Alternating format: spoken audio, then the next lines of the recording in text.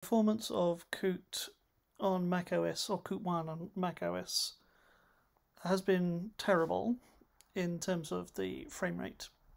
I've been investigating how that can be improved or why it's happening. So the test here is to see whether the difference between the GTK infrastructure makes a difference.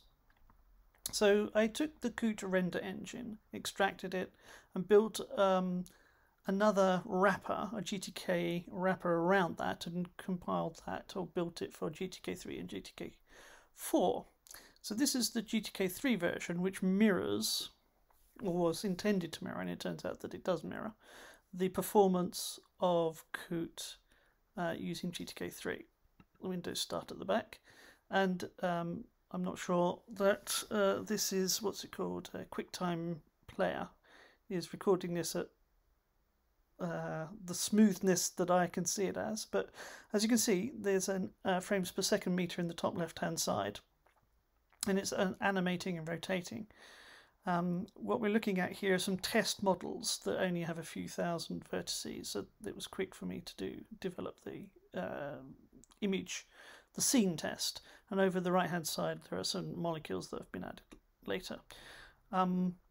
And as you can see, in Gtk3 the frame rate is, well, not something you'd want to use. Unfortunately I can't change the angle, the axis of rotation, and not in this version. Anyway, so this I rewrote in Gtk4. Same program, just well, there are some differences when one changes the infrastructure or the library. This is Gtk4 build. It's loading all the scene and the figures. There we go. Now I can rotate it, and you can see that it's rotating very smoothly, responsively to my mousing.